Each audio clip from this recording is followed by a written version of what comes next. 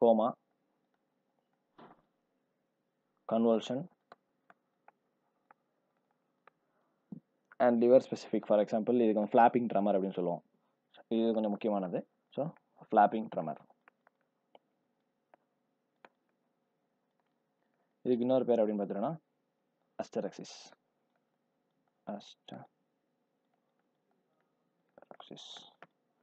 So இது வந்து hepatic என்செஃபலோபதியோட manifestations, நியூரோசைக்காட்ரிக் manifestations. So plus இந்த ஹெப்பாட்டிக் என்செஃபலோபதியை வந்து கிளாசிஃபிகேஷன் பண்ணுறோம். ஃபார் எக்ஸாம்பிள் இந்த டைப் ஏ அப்படிங்கும்போது, ஸோ டைப் ஏ வந்து hepatic encephalopathy associated with liver failure. So liver failure மட்டும் இருந்துச்சு, அப்போ வந்து ஹெப்பாட்டிக் நியூரோசைக்காட்ரிக் மேனிஃபெஸ்டேஷன் வந்துச்சுன்னா அது டைப் ஏ அப்படின்னு சொல்கிறோம்.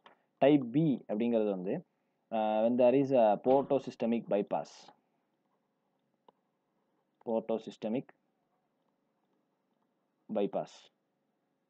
without hepatocellular disease.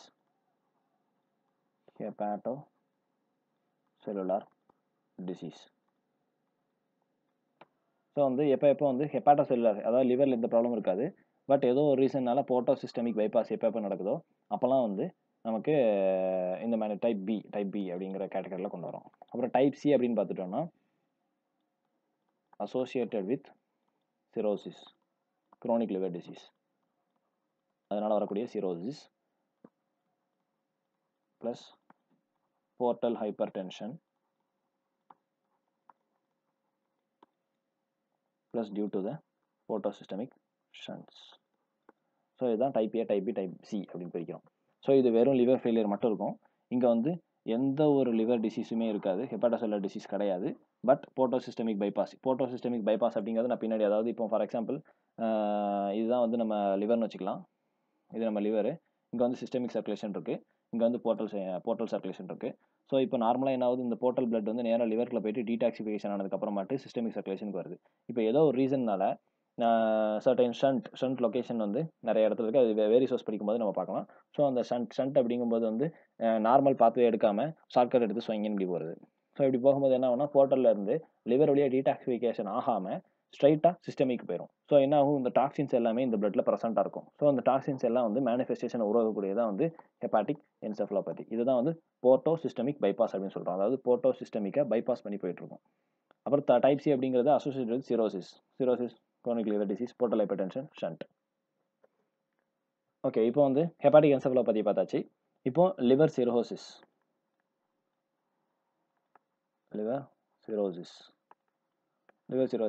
So liver cirrhosis அப்படிங்கிறது என்ன, இது சிம்பிள் வேர்டில் அப்படின்னு சொன்ன பார்த்தோன்னா, எப்போ வந்து எந்த ஒரு ஆர்கனாக இருந்தாலும் க்ரோனிக் டிசீஸ் வருதோ, எப்போ க்ரோனிக் டிசீஸ் இருக்கோ அந்த ஆர்கனில் வந்து க்ரோனிக் இன்ஃப்ளமேஷன் இருக்கும்.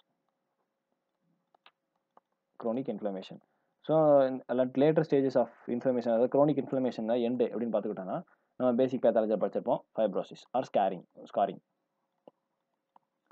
ஸோ இதே தான் இங்கே லிவர் சிரோசிஸ்லையும், அதாவது எப்போ க்ரோனிக்கான லிவர் டிசீஸ் இருக்கும் அப்போ க்ரோனிக் இன்ஃப்ளமேஷன் வந்து ஃபைப்ரோசிஸ் டெபாசிட், அதாவது ஃபைப்ரின் டெபாசிட் ஆகுது. அதனால வந்து scar form. So liver tissue ஃபுல்லாக ஸ்கார் ஆயிடுது. ஸோ இதை நம்ம எக்ஸ்பிளைன் பண்ணோம் அப்படின்னு பார்த்துக்கிட்டோம்னா, இதான் வந்து நார்மலான டெஃபனிஷன்ஸ். ஸோ இதுக்கு வந்து எப்படி நம்ம சொல்லலாம்னா, ஸோ இந்த மாதிரி க்ரோனிக் டிசீஸ் இருந்ததுனால diffuse over growth of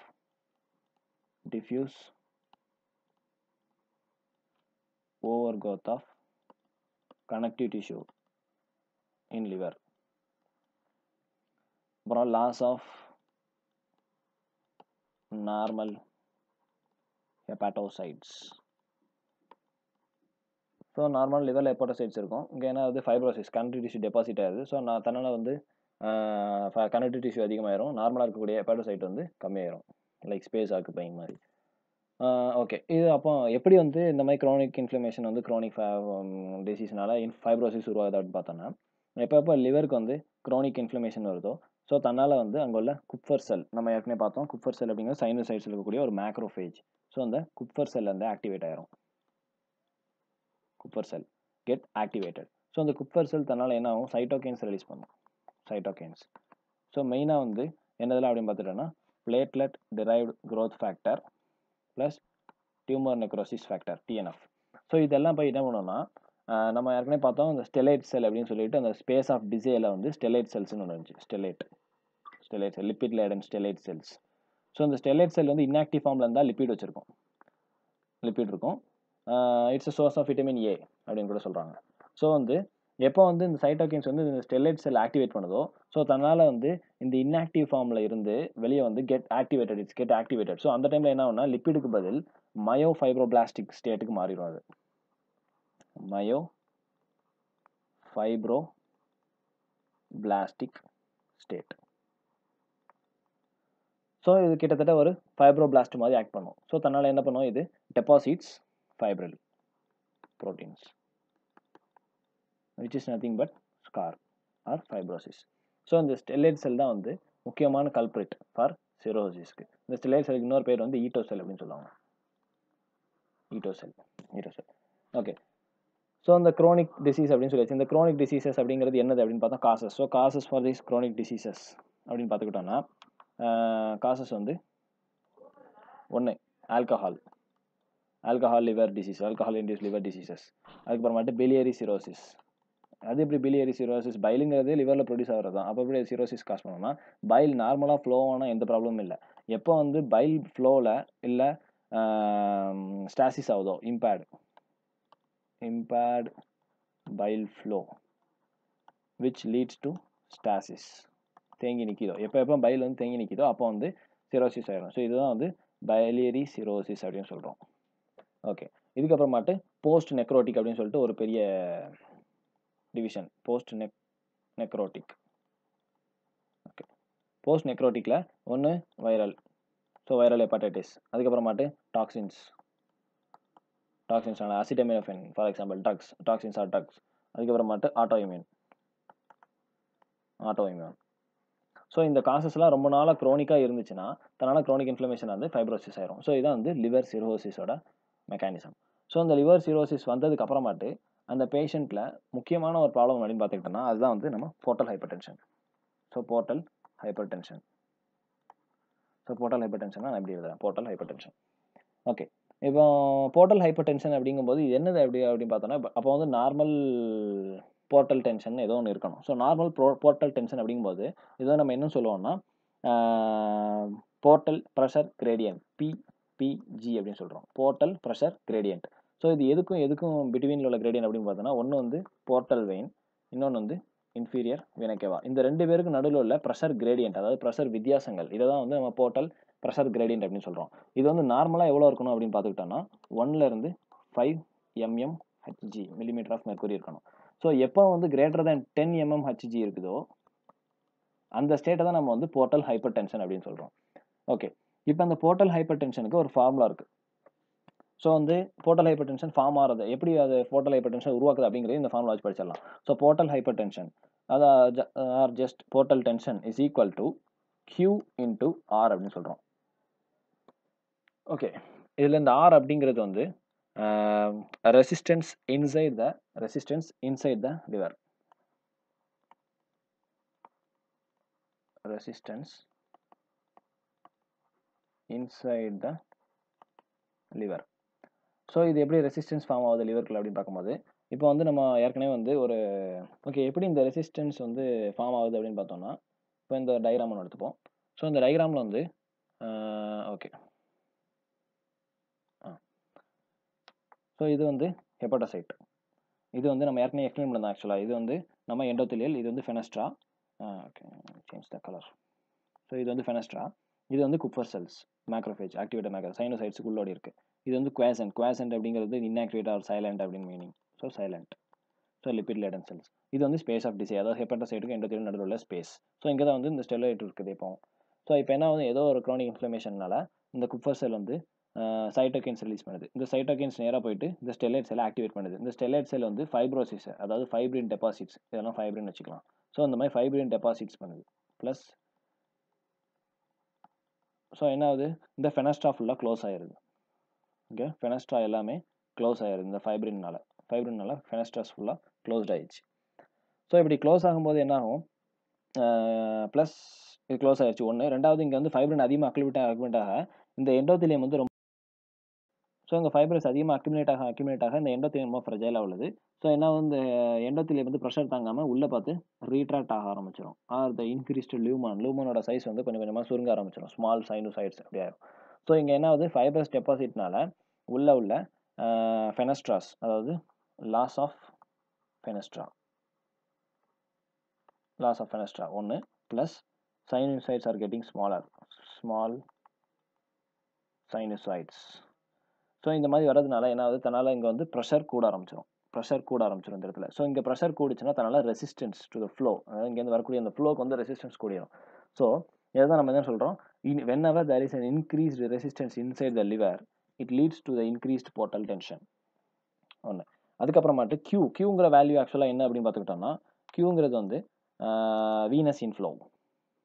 so portal Venus inflow. So அந்த போர்ட்டல் வீனஸ் இன்ஃப்ளோ அப்படிங்கிறது வந்து எவ்வளோ பிளட் வந்து நம்ம லிவருக்குள்ளே போர்ட்டல் வெயின் மூலியமாக வருது அப்படின்னு வச்சுப்போம். ஸோ இப்போ வந்து அதிகமான வால்யூம் வந்துச்சுன்னா அதிகமான ப்ரெஷர். ஸோ வந்து எப்போ இன்க்ரீஸ்டு வால்யூம் வரும் அப்படின்னு பார்த்துக்கிட்டோம்னா, ஒரே ஒரு கண்டிஷனில் இருக்குது. என்னதுன்னா, லிவர் டிசீஸ்னால வரக்கூடிய இந்த ரெசிஸ்டன்ஸ் வந்து ஃபர்ஸ்ட் ஓரளவு போர்ட்டல் ஹைப்பர் டென்ஷனை உருவாக்கிடும். போர்ட்டல் ஹைப்பர் டென்ஷனை உருவாக்குனதுக்கு அப்புறமாட்டு certain மெக்கானிசம்ஸ்னால ஸ்பாங்க்னிக் vasodilation, so vessel dilate ஆக ஆரம்பிச்சிடும். வெசல் டைலேட் ஆச்சுன்னா தன்னால் என்ன ஆகும், வெசல் டைலேட் ஆகும்போது பிபி, அதாவது பிளட் ப்ரெஷர், சாதாரண சிஸ்டமிக் பிளட் ப்ரெஷர் வந்து கம்மியாகும். ஹைப்போடென்ஷன். ஸோ ஹைப்போடென்ஷன் ஆகும்போது தன்னால் கார்டியாக் ஆக்டிவிட்டி கூடி இன்க்ரீஸ்ட் கார்டியாக் அவுட்புட். ஸோ இந்த இன்க்ரீஸ்ட் கார்டியாக் அவுட்புட் என்ன பண்ணுன்னா, அதிகமான பிளட் வால்யூமை வந்து சிஸ்டமிக்கு தள்ளிகிட்டே போகும். ஸோ சிஸ்டமிக் தள்ளும்போது தன்னால் அந்த சிஸ்டமிக்கில் உள்ள பிளட் சப்ளை எல்லாமே வந்து போர்ட்டலுக்கு தான் வந்தாகணும். நம்ம இப்போ ஃபார் எக்ஸாம்பிள் சுப்பீரியர் மெசென்ட்ரிக் வழியாக அதிகமான பிளட் வருது, superior மெசென்ட்ரிக் artery வழியாட்டு. So superior மெசென்ட்ரிக் artery வழியாக அதிகமான இண்டஸ்ட்ரின் சப்ளை பிளட் ஆனதுக்கப்புறமாட்டு அது அப்சார்ப்ஷன் எல்லாத்தையும் முடிச்சுட்டு போர்ட்டலுக்கு தான் வருது. ஸோ வந்து என்ன ஆகும், போர்ட்டல்லையும் கொஞ்சம் கொஞ்சமாக வந்து வீனஸ் ஃப்ளோ, அதாவது போர்ட்டலில் உள்ள பிளட் வால்யூமும் கூட ஆரம்பிச்சிடும் போர்ட்டல் வெயின்லையும். ஸோ போர்ட்டல் வெயினில் உள்ள blood volume கூடுச்சுன்னா portal inflow R portal Venus inflow Q அப்படிங்கிறதும் கூட ஆரம்பிச்சிடும். ஸோ இந்த ரெண்டும், அதாவது ரெசிஸ்டன்ஸ் கூடியது டியூ டு ஃபைப்ரஸ் டெபாசிட், அதுக்கப்புறமாட்டு கொஞ்ச நாள் கழிச்சு வாசோடைலேஷன் ஆனதுனால இன்க்ரீஸ்டு கார்டியக் அவுட்புட் வந்ததுனால அதிகமான கார்டியக் அவுட்புட், ஸோ அதிகமான வால்யூம் ஆஃப் பிளட் வந்ததுனால கியூவும் கூட ஆரம்பிச்சிருது. ஸோ இதுதான் வந்து ஒரு schematic representation of portal hyper டென்ஷனோட pathogenesis அப்படின்னு சொல்லலாம். ஓகே, ஏற்கனவே பார்த்தா நம்ம போர்ட்டல் ஹைப்பர் டென்ஷன் வந்த பேஷண்ட்டில் வந்து 3 முக்கியமான மேனிஃபெஸ்டேஷன்ஸ் உண்டு அப்படின்னு. என்னெல்லாம் அப்படின்னு பார்த்தோம்னா, ஒன்று வந்து அசைட்டிஸ், ரெண்டாவது வேரிசிஸ், மூணாவது ஸ்ப்ளீனோமெகாலி. ஓகே, இப்போ வந்து ஃபஸ்ட்டு ஸ்ப்ளீனோமெகாலி பற்றி பார்க்கலாம். ஓகே, இப்போ இது வந்து நம்ம லிவரு, இது லிவர், இது ஸ்ப்ளீன், இது வந்து போர்ட்டல் வெயின்.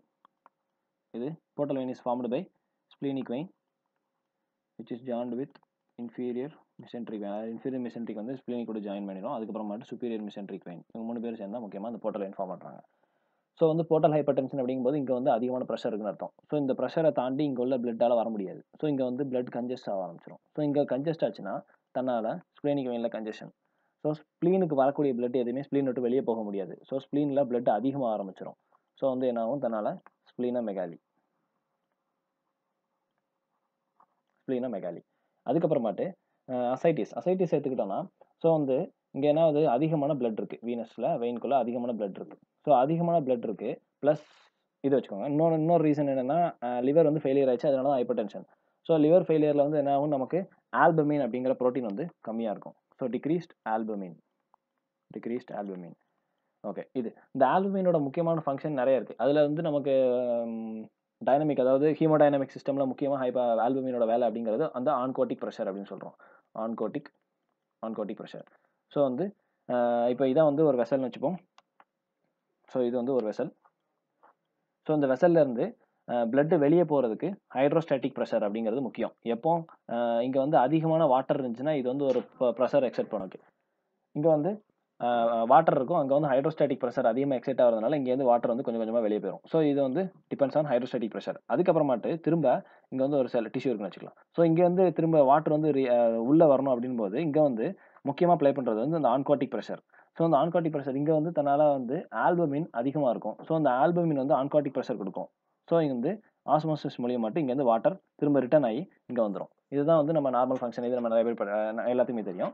ஸோ இதில் வந்து இந்த ஆல்புமின் குறைஞ்சிச்சு அப்படிங்கும்போது தன்னால் வந்து ஆன்கோட்டிக் ப்ரெஷர் வந்து குறைய ஆரம்பிச்சிடும். ஸோ ஆன்கோட்டிக் ப்ரெஷர் குறைஞ்சிச்சுன்னா நம்மளோட இந்த ஃப்ளூயிட் வந்து இன்டர்ஸ்டீட்டியல்ல இருந்து இன்ட்ராவாஸ்குலருக்கு வராது. ஸோ இன்டர்ஸ்டீட்டியல் ஃப்ளூயிட் வந்து இன்ட்ராவாஸ்குலருக்கு வராது. இது ஒரு ரீசன். இதை ஒன்று வச்சுக்கோங்க. ப்ளஸ் ஸோ இப்போ எதுக்காண்டி இதெல்லாம் சொல்லிருக்கோம் அப்படின்னா, இங்கே வந்து நம்ம ஏற்கனவே போர்ட்டல் ஹைப்பர்டென்ஷன் வந்துச்சு. ஸோ வந்து அதிகமான கன்ஜெஷன் இருக்குது.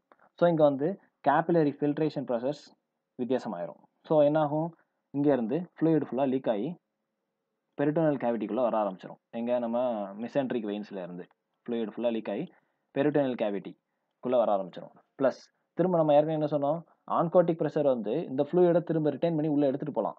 ஆனால் இங்கே ஆல்புமின் கம்மியாக இருக்கிறதுனா ஆன்கோட்டிக் ப்ரெஷரும் இந்த பேஷண்ட்டில் கம்மியாக தான் இருக்கும். ஸோ எவ்வளோ ஆண்டு ஃப்ளூயிட் வெளியே வந்தாலும் நம்மளால் திரும்ப உள்ளே எடுத்து கொண்டு போக முடியாது. Because there is no albumin and there is decreased ஆன்கோட்டிக் pressure. So இதனால் என்ன ஆகுது, ஃப்ளூயிட் வந்து free fluid அக்யூமுலேட்ஸ் in free fluid accumulation in peritoneal cavity which is called ascites. So அந்த ஃப்ளூயிடோட ப்ராப்பர்ட்டிஸ் அப்படின்னு பார்த்துட்டோம்னா இது வந்து மெயினாக வந்து சிரஸ் டைப்பாக தான் இருக்கும். எப்போ இன்ஃபெக்ஷன் ஆகுதோ அப்போ வந்து புருலண்டாக மாறதுக்கு வாய்ப்பு இருக்குது. ஸோ பெரிட்டோனைட்டிஸ் வந்துடும் அந்த ஸ்டேஜில்.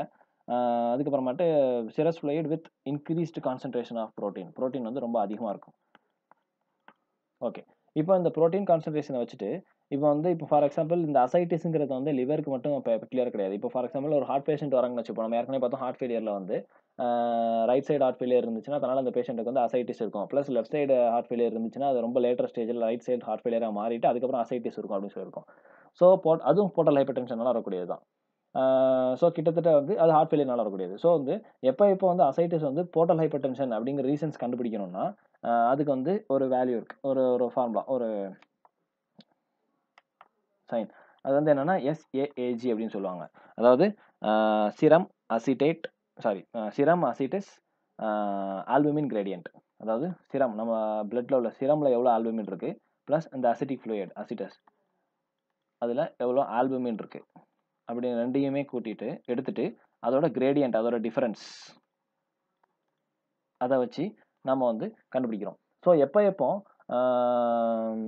இந்த SAAG greater than or equal to 1.1 gram per deciliter இருக்கோ தென் இந்த அசைட்டிஸோட காசு வந்து முக்கியமாக portal hyper tension.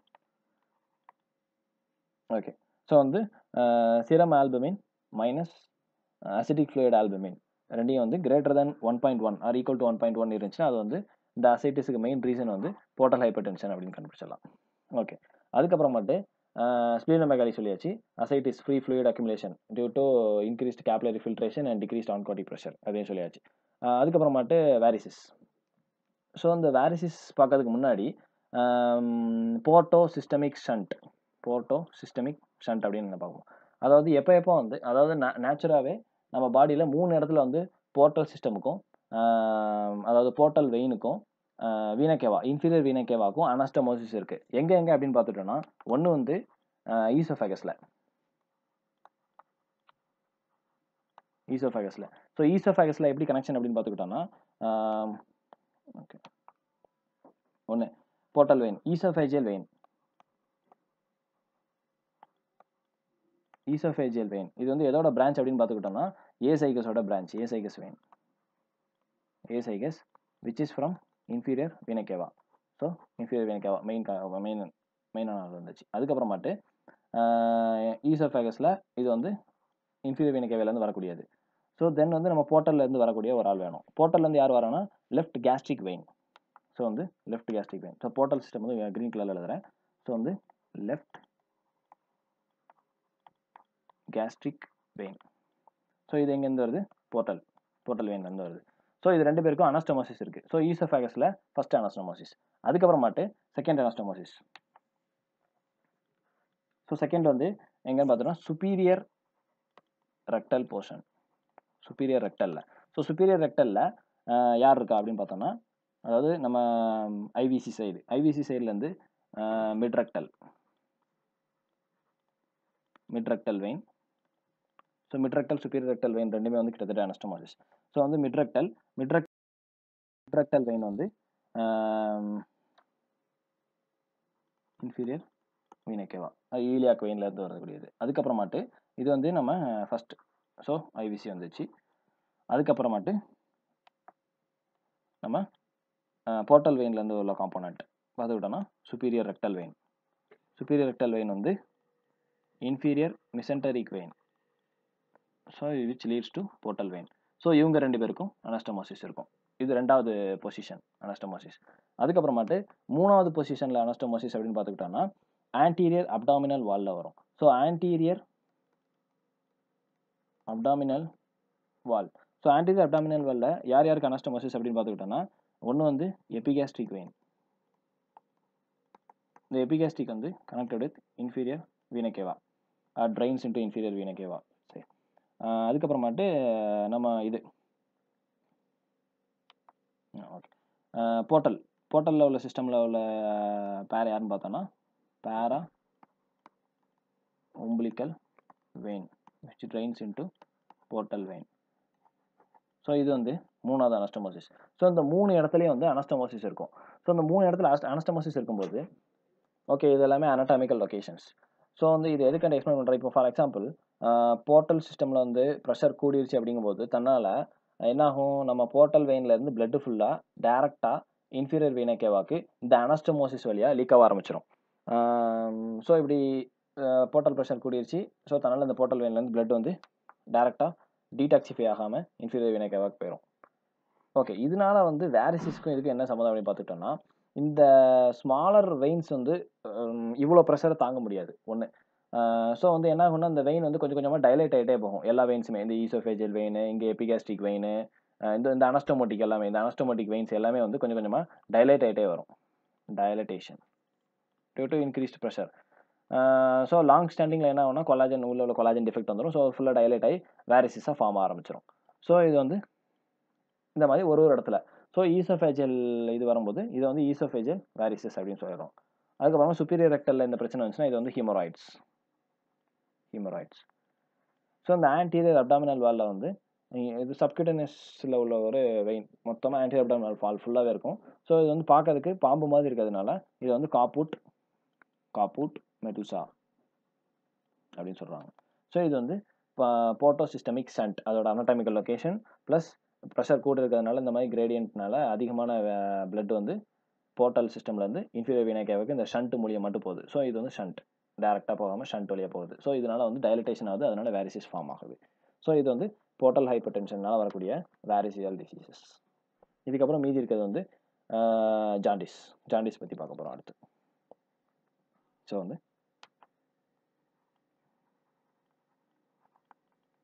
Jaundice. Okay, jaundice அப்படிங்கிறது வந்து இட்ஸ் சிம்டம்ஸ். அது வந்து ஒரு சிண்ட்ரோம் ஆர் சிம்டம்ஸ் சொல்லலாம். ஸோ வந்து எப்போ பில்லிரூபின் ஜாண்டிஸ் அப்படிங்கிறது ஆக்சுவலாக வந்து எல்லோயிஸ் பிக்மெண்டேஷன் ஆஃப் ஸ்கின் அப்படின்னு சொல்கிறோம். Yellowish skin. ஸோ இந்த yellow colour is due to பில்லிரூபின். So எப்போ உடம்புல பில்லிரூபின் பிளட்டில் வந்து பில்லிரூபின் கூடுதோ அப்போல்லாம் வந்து அது அக்யூமுலேட் ஆகி ஸ்கின் கடியில் எல்லோயிஸ் கலர் கொடுக்கும். இதான் வந்து ஜாண்டிஸ். ஸோ இந்த பில்லிரூபின் எப்போ அக்யூமுலேட் ஆகும் அப்படின்னு பார்த்தோம்னா, பிளாஸ்மா லெவல் வந்து பில்லிரூபினில் எப்போவும் கிரேட்டர் தென் 2.5 to 3 mg/dL. இதை விட்டு எப்போ தாண்டுதோ அப்போ வந்து தன்னால் பில்லிரூபின் போய் அக்யூமுலேட் ஆக ஆரம்பிச்சிடும் ஸ்கின் கடியில். அக்யூமுலேட் ஆகி ஜாண்டிஸ்னு சொல்கிறோம். இதுவே இக்டரஸ் அப்படின்னு சொன்னாங்கன்னா அது வந்து ஸ்க்ளீரா கடியில். இக்டரஸ் அக்யூமுலேஷன் இன் ஸ்க்ளீரா, அதில் அந்த ஸ்க்ளீரல் பார்ட்டில் வந்து அக்யூமுலேட் ஆச்சுன்னா இதை வந்து இக்டரஸ் அப்படின்னு சொல்கிறோம். ஓகே, அப்போ இந்த பில்லிரூபினோட மெக்கானிசம், பில்லிரூபினோட சிந்தசிஸ் என்னது, அதோட மாடிஃபிகேஷன்ஸ் என்னது, அது எப்படி எக்ஸிக்யூட் ஆகுது எல்லாத்தையும் நம்ம பார்க்கணும். ஸோ இது வந்து நம்ம ஏற்கனவே ஆர்பிசி லெக்சரில் பார்த்துருக்கோம், ஆர்பிசி பேத்தாலஜியில். ஸோ வந்து ஒரு ரெட் பிளட் செல் வந்து தன்னோட லைஃப் ஸ்பேன் முடிஞ்சதுக்கப்புறமாட்டு என்ன ஆகுது, நார்மலாக ஸ்ப்ளீன், அதாவது ரெட்டிகுலர் எண்டோதீலியல் சிஸ்டமில் போயிட்டு பிரேக் டவுன் ஆகும். ஸோ பிரேக் டவுன் ஆகும்போது தன்னால் ரெட் செல்லேருந்து ஹீமோக்ளோபின் வெளியே வரும். இந்த ஹீமோக்ளோபினை ஹீமாவும் குளோபினாவும் பிரிச்சிரும். ஸோ அந்த குளோபினை அதுக்கேற்ற மாதிரி அமினோ ஆசிட்ஸாக மாற்றிப்போம். இந்த ஹீமோ வந்து என்ன பண்ணுவோம், அயன் ப்ளஸ் புரோட்டோபார்பைரின் ரிங் அப்படின்னு பிரிச்சிருவோம். புரோட்டோபார்பைரின், இந்த அயன் வந்து அடுத்த சர்க்கிளுக்கு போயிடும். புரோட்டோபார்பைரின் ரிங், இந்த புரோட்டோபார்பைரின் தான் நமக்கு இப்போதைக்கு மெயின். இந்த புரோட்டோபார்பைரினை திரும்ப பில்லிவெரிடினா மாற்றி இதை அதுக்கப்புறம் பில்லிரூபினா மாற்றிடுவோம். bilirubin. ஸோ இந்த bilirubin வந்து it is not conjugated. So இதை வந்து நம்ம என்ன சொல்லுவோம்னா இன்டைரக்ட் bilirubin அப்படின்னு சொல்லுவோம். இன்டைரக்ட் bilirubin ஆர் அன்கான்ஜுகேட்டட் bilirubin அப்படின்னு சொல்கிறோம். ஓகே, இந்த bilirubin வந்து இட்ஸ் அன்கான்ஜுகேட்டட் bilirubin வந்து வாட்டர் சாலிபிள் கிடையாது. ஸோ வந்து பிளட்ல ஈஸியாக போக முடியாது. ஸோ பிளட் ஃபுல்லாக பிளாஸ்மா ஃபுல்லாக வாட்டர் தான். ஸோ வந்து ஒழுங்காக போக முடியாது. ஸோ bilirubin வந்து always bound with ஆல்புமின்ங்கிற protein. So இந்த ஆல்புமின் கூட பவுண்ட் ஆகிட்டு எப்போவுமே இந்த ஆல்புமின் bilirubin காம்ப்ளெக்ஸ் பிளட்டில் டிரான்ஸ்போர்ட் ஆகும். ஸோ இது நேராக பிளட்டில் போயிட்டு போர்ட்டல் வெயின் விளையாட்டு லிவருக்கு போயிடும். லிவருக்கு போனதுக்கப்புறமாட்டு லிவரில் போயிட்டு it will get converted into conjugated bilirubin அப்படின்னு சொல்லுவாங்க. Conjugated bilirubin or otherwise known as direct bilirubin. அதுக்கு கான்ஜுகேட் ஆனதுக்கப்புறமாட்டு இந்த டைரக்ட் bilirubin நேராக போயிட்டு பைலில் மிக்ஸ் ஆகி டியோடினம் போகுது. டியோடினம் போயிட்டு டியோடினத்துக்கு அப்புறமாட்டு நம்ம டியோடினம் உள்ளே போனதுக்கு அப்புறமாட்டு அங்கே உள்ள பாக்டீரியாஸ் வந்து பாக்டீரியல் என்சைம்ஸ் குளுக்கோரிடேஸ் அப்படிங்கிற என்சைம் வந்து நம்ம டைரக்ட் bilirubin யூரோபிலினோஜன் அப்படின்னு மாற்றிருக்கு. ஸோ வந்து இட்ஸ் கெட் கன்வெர்டட் இன்டு யூரோபிலினோஜன். அதுக்கப்புறம் இந்த யூரோபிலினோஜனுக்கு வந்து 2 பாத்வே இருக்குது. ஒன்று இந்த யூரோபிலினோஜன் வந்து ஃபீசஸ் வழியாக ஸ்டெர்கோபிலினா வெளியே வந்துடும். R it get entered into the என்டரோ hepatic circulation அப்படின்னு சொல்லுவாங்க. என்டரோ is intestinal hepatic circulation. So இந்த யூரோபிலினோட சோர்ஸ் என்னது? bilirubin. அது எங்கேருந்து வந்துச்சு? லிவர்ல இருந்து. ஸோ லிவர்லேருந்து bilirubin வந்து இங்கே யூரோபிலினோஜனாக மாறி இப்போ இன்டெஸ்டைனில் இருக்குது இந்த யூரோபிலினோஜன். திரும்ப இது என்ன பண்ணோம்னா போர்ட்டல் வெயினில் போயிட்டு திரும்பியும் லிவருக்கு போயிடும். அங்கேருந்து திரும்ப எக்ஸ்கிரீட் ஆயிரும். ஸோ இது வந்து அதாவது இன்டெஸ்டைன்லேருந்து திரும்ப ஹெப்பாட்டிக், இது என்ட்ரோ ஹெப்பாட்டிக் சர்க்குலேஷனில் சுற்றிட்டே இருக்கக்கூடியது. ஸோ இது போக சர்டன் இந்த யூரோபிலினோஜன் வந்து போர்ட்டல் வெயின் லிவர் வழியாக போனதுக்கப்புறம் திரும்ப பிளட்ல கலந்து யூரின்லேயும் போகும் யூரோபிலினோஜன் எக்ஸ்கிரீட் மெக்கானிசம். ஸோ இது வந்து நார்மலாக உள்ளது. இது வந்து ஸ்கிமேட்டிக்காக சொல்லும் போது. ஸோ இதில் நமக்கு ரொம்ப முக்கியம் அப்படின்னு பார்க்கும்போது இந்த லிவருக்குள்ளே இப்போதைக்கு நம்ம லிவர் டாபிக் பார்க்கறதுனால இந்த லிவர் உள்ளே போனதுக்கு அப்புறமாட்டு இந்த அன்கான்ஜுகேட்டட் bilirubin எப்படி வந்து லிவரில் வந்து கான்ஜுகேட்டட் bilirubin மாறுது, இந்த ஸ்டெப்ஸ் நமக்கு கொஞ்சம் டீட்டெயிலாக தேவை. ஸோ இதை எடுத்துக்கணும் அப்படின்னு பார்த்துக்கிட்டோம்னா ஓகே, லிவரில் வந்து ஃபார் எக்ஸாம்பிள் இந்த பிக்சர் எடுத்துக்கலாம். இது வந்து வேற ஒன்றும் கிடையாது, நம்ம ஏற்கனவே பார்த்தது தான். ஸோ இது வந்து ஹெப்பாட்டோசைட்டு, இது ஹெப்பாட்டோசைட், இது வந்து சைனோசைட்ஸ். இங்கே வந்து டிசைஸ் ஸ்பேஸ் வந்து அவ்வளோ காமிக்கல ஒழுங்கா, அது பிரச்சனை இல்லை. ஓகே, இப்போ இங்கே வந்து என்னது, இங்கே சைனோசைட்ஸ் இருக்குது. ஸோ இங்கே வந்து போர்ட்டல் வெயின் பிளட் இங்கேருந்து வருது. இங்கே வந்து சென்ட்ரல் வெயின் இருக்குன்னு வச்சுக்கலாம். ஓகே, இப்படி தான் பிளட் போயிட்டு இருக்கு. ஸோ என்ன ஆகும், இந்த பிளட்ல தான் வந்து நம்ம போர்ட்டல் வெயினில் தான் bilirubin இருக்குது அப்படின்னு சொல்லியிருக்கோம். ஸோ என்னது indirect bilirubin. So indirect bilirubin அப்படிங்கிறது வந்து ஐபி அப்படின்னு எழுதுறேன். So indirect bilirubin. ஸோ இங்கே வந்து இன்டைரக்ட் bilirubin இருக்குது. ஸோ இன்டைரக்ட் bilirubin இது வருது. இங்கே வந்து இந்த ஹெப்பாட்டோசைட்டில் என்ன பண்ணுறோம்னா இதில் இன்னொரு ஸ்ட்ரக்சர் இங்கே ஆக்சுவலாக இல்லை. என்னென்னு பார்த்துக்கிட்டோன்னா இங்கே வந்து பைல் டக்ட் இருக்கும், ஆர் கேனாலிகுலஸ், பைல் கேனாலிகுலஸ் இங்கே இருக்குது. So file கேனாலிகுலஸ். ஓகே, இப்போ இங்கே இந்த இன்டைரக்ட் bilirubin இங்கே இருக்குது. இந்த இன்டைரக்ட் bilirubin என்ன பண்ணோம், ஸ்ட்ரைட்டாக நம்ம போர்ட்டல் பிளட் வழியாக வந்துட்டு இங்கே நம்ம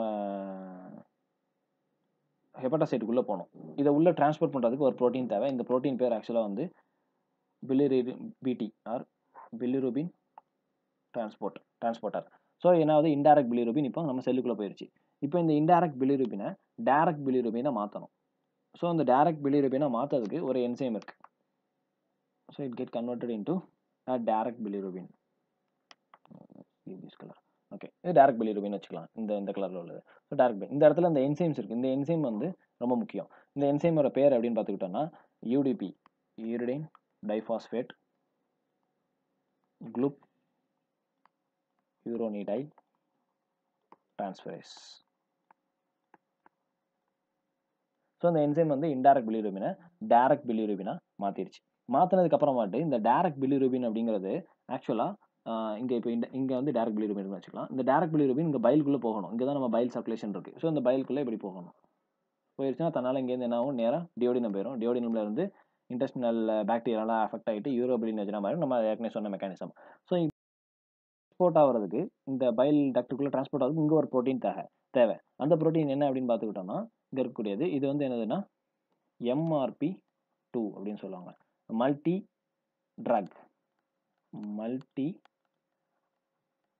ட்ரக் ரெசிஸ்டன்ட் புரோட்டீன் 2. ஸோ இது என்ன பண்ணுது, டைரக்ட் பிலிரூபின் அதாவது கான்ஜுகேட்டட் பிலிரூபினை வந்து பைலுக்குள்ளே டிரான்ஸ்போர்ட் பண்ணுது. ஸோ இப்போ நம்ம இப்போதைக்கு இந்த MRP2 அப்படிங்கிறதையும் இந்த UDP குளுக்கரோனின் டிரான்ஸ்ஃபரேஸ் அப்படிங்கிற என்சைமையும் ஞாபகம் வச்சுக்கோங்க. பின்னாடி ஒரு இடத்துல நம்ம யூஸ் பண்ணுவோம் இதை. ஓகே, இதுதான் வந்து நார்மல் மெக்கானிசம். ஸோ இப்போ இந்த மெக்கானிசம்ஸில் ஏதோ ஒரு ப்ராப்ளம் நடந்துச்சுன்னா, இந்த எல்லா மெக்கானிசத்தில் எங்கெங்கே ஏதாவது ப்ராப்ளம் நடந்துச்சுன்னா அதனால பிலிரூபின் வந்து அக்யூமுலேட் ஆக ஆரம்பிச்சிடும். ஸோ லெட்ஸ் சே இப்போ வந்து இந்த பிலிரூபின் அக்யூமுலேட் ஆகும்போது so there are 2 types of bilirubin, conjugated அன்கான்ஜுகேட்டட். So வந்து சர்டைன் டிசீசஸில் வந்து கான்ஜுகேட்டட் பிலிரூபின் கூடும், சர்டைன் டிசீசஸில் அன்கான்ஜுகேட்டட் பிலிரூபின் கூடும். ஸோ சில சம் பெகுலர் டிசீசஸில் வந்து ஒரு ரெண்டுமே சேர்ந்தும் ரெண்டுமே சேர்ந்து கூடும். ஸோ இதுக்கு ஏற்ற மாதிரி நம்ம பார்க்கலாம் எங்கெங்கே கான்ஜுகேட்டட் கூடுது, எப்பப்போ அன்கான்ஜுகேட்டட் கூடுது, எப்போ ரெண்டுமே சேர்ந்து கூடுது அப்படின்னு பார்க்கலாம். ஸோ ஓகே, இப்போ அன்கான்ஜுகேட்டட் பிலிரூபின் எங்கெங்கே கூடுதுன்னு பார்த்துக்கலாம் ஃபர்ஸ்ட். ஸோ அன்கான்ஜுகேட்டட்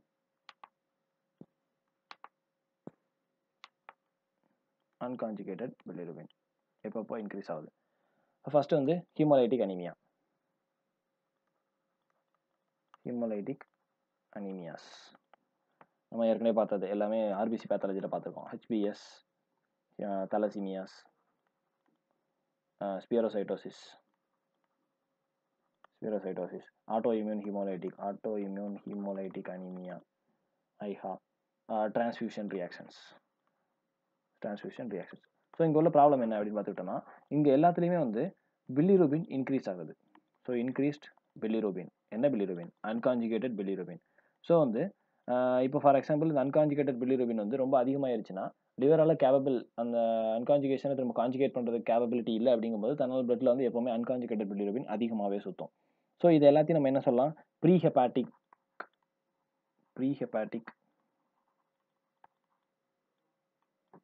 காஸ் அப்படின்னு சொல்லலாம் அன்கான்ஜுகேட்டட் பிலிரூபின் இன்க்ரீஸ் ஆனதுக்கு. ப்ளஸ் அப்போ வந்து அன்கான்ஜுகேட்டட் பிலிரூபின் இன்க்ரீஸ் ஆகிறதுக்கு இன்ட்ராஹெப்பாட்டிக். ஸோ இன்ட்ராஹெப்பாட்டிக் ரீசன்ஸ் சில இருக்குது. ஃபார் எக்ஸாம்பிள் இப்போ ஏற்கனவே பார்த்தோம் நம்ம குளுக்கரோனின் டிரான்ஸ்ஃபரேஸ் என்சைம் வந்து லிவருக்குள்ளே தான் இருக்குது அந்த என்சைம். ஸோ லிவர் ஹெப்பாட்டோசைட்குள்ளே இருக்குது. ஸோ அந்த என்சைம் வந்து என்ன பண்ணுது, நம்மளோட கான்ஜுகேட்டடாக மாற்றுது. இப்போ அந்த என்சைம் இல்லைன்னு வச்சுப்போம். ஸோ வந்து என்ன ஆகும், இப்போ வந்து அன்கான்ஜுகேட்டட் பிலிரூபினை அந்த என்சைம் வந்து கான்ஜுகேட்டட் பிலிரூபினா மாற்றுது. இப்போ இந்த என்சைம் இல்லை அப்படிங்கும்போது தன்னால் அன்கான்ஜுகேட்டட் பிலிரூபின் கூடிரும். பட் இந்த என்சைம் இல்லை அப்படிங்கிறது ஆக்சுவலாக ஒரு இன்ட்ராஹெப்பாட்டிக் டிஃபெக்ட். இன்ட்ராஹெப்பாட்டிக் அதாவது ஹெப்பாட்டிக்கில் உள்ள ஒரு என்சைம் தானே இல்லை. ஸோ அது வந்து இன்ட்ராஹெப்பாட்டிக் டிஃபெக்ட். ஸோ இந்த என்சைம் இல்லை அப்படிங்கும்போது யூஜிடி இந்த என்சைம். ஸோ இந்த என்சைம் இல்லை அப்படிங்கும்போது அதனால் வரக்கூடிய டிசீஸ் வந்து increased அன்கான்ஜுகேட்டட் bilirubin in blood leads to.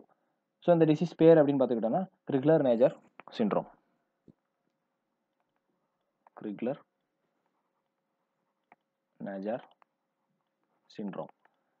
So இந்த இடத்துல இந்த என்சைம் வந்து டிஃபிஷியண்ட்டாக இருக்கும். ஓகே, அதுக்கப்புறமாட்டு கான்ஜுகேட்டட் பிலிரூபின் போகலாம். இப்போ கான்ஜுகேட்டட் பிலிரூபின் எந்தெந்த ஸ்டேட்டில் இன்க்ரீஸாக இருக்கும். ஸோ கான்ஜுகேஷன் நடந்துருச்சு. ஸோ கான்ஜுகேஷன் நடந்துருச்சு அப்படிங்கும்போது இந்த என்சைம் ஆக்டிவேட் ஆனதுக்கப்புறமாட்டு அந்த கான்ஜுகேட்டட் பிலிரூபின் வந்து நம்ம MRP2 மூலியமாட்டு பைலுக்குள்ளே வந்து டியோடின் வழியாக வெளியே போகுது. ஸோ இந்த டைமில் என்ன ஆகும்னா நமக்கு வந்து பைல் அப்ஸ்ட்ரக்ஷன் இருக்குன்னு வச்சுப்போம். ஸோ பைல் அப்ஸ்ட்ரக்ட் ஆகும்போது தன்னால் வந்து புதுசாக ஃபார்ம் ஆகக்கூடிய அந்த கான்ஜுகேட்டட் பிலிரூபினால பைலுக்குள்ளே என்ட்ராக முடியாது. ஸோ புதுசாக ஃபார்ம் ஆகக்கூடிய அந்த கான்ஜுகேட்டட் பிலிரூபின் ஹெப்பாட்டோசைட்குள்ளே இருக்கும். So then it leads to enter into the லிம்ஃபாட்டிக்ஸ் R through the blood vessels. So தன்னால் வந்து கான்ஜுகேட் ஆனதுக்கப்புறமாட்டு அதால் வந்து பைலுக்குள்ளே போக முடியலை அப்படின்னு வச்சுக்கலாம். ஸோ இந்த ஸ்டேஜில் அதுக்கப்புறமாட்டு பைல் அப்ஸ்ட்ரக்ஷன், ரெண்டாவது கோலஸ்டாசிஸ், ஏதோ ஒரு ரீசனால கோலஸ்டாசிஸ் ஆயிடுச்சு. அதனால congenital அட்ரீசியா of file duct. So இது எல்லாமே வந்து கிட்டத்தட்ட ஒரே mechanism. So obstruction of file flow, inability of the conjugated bilirubin to enter the bile. அதுக்கப்புறமாட்டு pancreatic tumor. So pancreatic tumor அப்படிங்கும்போது pancreatic tumor வந்து ஹெட்டில் டியூமர் வந்துச்சுன்னா அது வெளியே தான் ஆக்சுவலாக வந்து காமன் பைல் டக்ட் வந்து வெளியே வருது. ஸோ வெளியே வரும்போது இந்த டியூமர் வந்து கம்ப்ரஸ் பண்ணிடும் அந்த பைல் டக்டை. ஸோ இதுவும் it's leads to just obstruction, file obstruction தான். அப்புறம் கோலை லித்தியாசிஸ், ஸ்டோன் லித்தியாசிஸ். இது எல்லாமே. ஓகே. இப்போ வந்து ஓகே இதில் எக்ஸ்ட்ராவாக நம்ம வந்து இன்னொரு சிண்ட்ரோம் நமக்கு ரெகுலர் நேச்சர் சிண்ட்ரோம் பார்க்கும்போது இன்னொரு சிண்ட்ரோம் வந்து ஆக்சுவலாக என்னென்னா டுபின் ஜான்சன் சிண்ட்ரோம் அப்படின்னு சொல்லுவாங்க. டுபின் ஜான்சன் சிண்ட்ரோம் டிஜேஎஸ். ஓகே இது எங்கே வரும்னா நம்ம ஏற்கனவே பார்த்தா MRP2 அப்படிங்கிற ஒரு ப்ரோட்டீன். இந்த ப்ரோட்டீன் என்ன பண்ணுது ஆக்சுவலாக MRP2ங்கிறது வந்து ஹெப்பாட்டோசைட் உள்ளே இருக்கக்கூடிய நம்ம டைரக்ட் பிலிரூபினை பைலுக்குள்ளே கொண்டு வரும். ஸோ இந்த வேலையை பார்க்குறது தான் நம்மளோட இந்த MRP2 அப்படிங்கிறது. இந்த MRP2ங்கிறது மியூட்டேட் ஆயிருந்துச்சு இல்லை ஆப்சன்ஸாக இருந்துச்சுன்னா நம்ம இந்த காஞ்சிகேட்டட் பிலிரூபினை பைலுக்குள்ளே கொண்டு வர முடியாது. ஸோ என்ன ஆகும் பிளட்டில் வந்து காஞ்சிகேட்டட் பிலிரூபின் அதிகமாயிரும். ஸோ இந்த பேத்தாலஜிலாம் போக எக்ஸ்ட்ராவாக இது ஒரு ஜெனட்டிக் டிசீஸ். ஸோ இது வந்து கிட்டத்தட்ட போஸ்ட் ஹெப்பாட்டிக். இது எல்லாமே சொல்ல போனால் போஸ்ட் ஹெப்பாட்டிக் தான் எக்ஸப்ட் இந்த டுபின் ஜான்சன். டுபின் ஜான்சன் வந்து increased conjugated bilirubin in the case of intrahepatic due to MRP2 mutation. Okay இதுக்கப்புறமாட்டு சில டிசார்டர்ஸில் என்ன ஆகும் போத் அதாவது நம்ம அன்கான்ஜுகேட்டட் பிலிரூபின் ப்ளஸ் கான்ஜுகேட்டட் பிலிரூபின் ரெண்டுமே கூடும். ஸோ இது எப்படின்னு பார்க்கலாம். இது எங்கெங்கே அப்படின்னு பார்த்துட்டோம்னா மெயின் வந்து இன்ட்ராஹெப்பாட்டிக்கில் தான். மெயின் வந்து இன்ட்ராஹெப்பாட்டிக். ஸோ இன்ட்ராஹெப்பாட்டிக்கில் எப்போ வந்து ஹெப்பாட்டோ செல்லுலார் டேமேஜ் நடக்குதோ ஹெப்பாட்டோ செல்லுலார் டேமேஜ். ஸோ இது காஸ் அப்படின்னு பார்த்துக்கிட்டோம்னா ஒன்று hepatitis, viral hepatitis, alcoholic induced எதாவது இருக்கலாம். Hepatitis, cirrhosis R tumour. So இது எல்லாமே ஹெப்படோசெல்லுலார் டேமேஜ் பண்ணும். ஸோ இது டேமேஜ் பண்ணும்போது என்ன ஆகும்னா தன்னால் வந்து இந்த பிலிரூபின் ஹோமியோஸ்டாசிஸ் வந்து நாட் ஹோமியோஸ்டாசிஸ் வந்து அப்நார்மல் ஆயிரும். ஸோ இந்த டைமில் ஃபஸ்ட்டு வந்து என்ன ஆகும்னா டைரக்ட் பிலிரூபின் தான் அதிகமாக இருக்கும். ஸோ டைரக்ட் பிலிரூபின் அப்போ வந்து ஸோ ஃபஸ்ட்டு இனிஷியல் ஸ்டேஜஸில் இந்த ஹெப்படோசெல்லுலார் டேமேஜில் இனிஷியல் ஸ்டேஜஸில் வந்து ஹெப்பாட்டிக் செல்ஸ்னால ஒர்க் பண்ண முடியும். ஸோ ஸ்டார்டிங்கில் ஒர்க் பண்ண முடியும். அதனால என்ன ஆகும் இன்டைரக்ட் பிலிரூபினை டைரக்ட் பிலிரூபின் அதெல்லாம் கன்வெர்ட் பண்ண முடியும். ஸோ ஸ்டார்டிங் ஸ்டேஜஸில் என்ன ஆகும்னா இன்க்ரீஸ்டு டைரக்ட் பிலிரூபின் அதாவது conjugated bilirubin because the ஹெப்பாட்டோசைட்ஸ் has the capability to convert the indirect into direct bilirubin. At later stages, early stages இது லேட்டர் ஸ்டேஜஸில் பார்த்துக்கிட்டோம்னா இந்த என்சைம்ஸ் அதாவது மொத்த ஹெப்பாட்டோசைட்டும் மொத்தமாக போயிடும். இப்போ சிரோசிஸ் எடுத்துக்கோங்க, மொத்த ஹெப்பாட்டோசைட்ஸ் எல்லாமே நாசமாக போயிடும். ஸோ அப்படி இருக்கும்போது நமக்கு இந்த என்சைம் இருக்காது, இந்த MRP2 இருக்காது, இந்த மாதிரி எந்த ப்ரோட்டீனுமே எதுவுமே இருக்காது. ஸோ இந்த டைமில் என்ன ஆகும்னா நம்ம இந்த என்சைமே இல்லை அப்படிங்கும்போது நம்மளால் வந்து காஞ்சிகேட்டடாக மாற்ற முடியாது. லேட்டர் ஸ்டேஜஸில் ஏர்லி ஸ்டேஜஸில் இந்த என்சைம் இருக்கும். அதனால தான் வந்து நம்மளால் மாற்ற முடிஞ்சு இந்த கான்ஜுகேட்டட் பிலிரூபின் அதிகமாகுது. லேட்டர் ஸ்டேஜஸில் இந்த என்சைம் இருக்காது பிகாஸ் ஹெப்பாட்டோசைட்ஸ் எல்லாமே டெஸ்ட்ராய் ஆயிரும். ஸோ டெஸ்ட்ராய் ஆகும்போது தன்னால் லேட்டர் ஸ்டேஜஸில் என்ன ஆகும் கொஞ்சம் கொஞ்சமாக இன்டைரக்ட் பிலிரூபின் கூட ஆரம்பிச்சிடும். இன்டைரக்ட் ஆர் அன்கான்ஜுகேட்டட் பிலிரூபின் கூட ஆரம்பிச்சிடும்.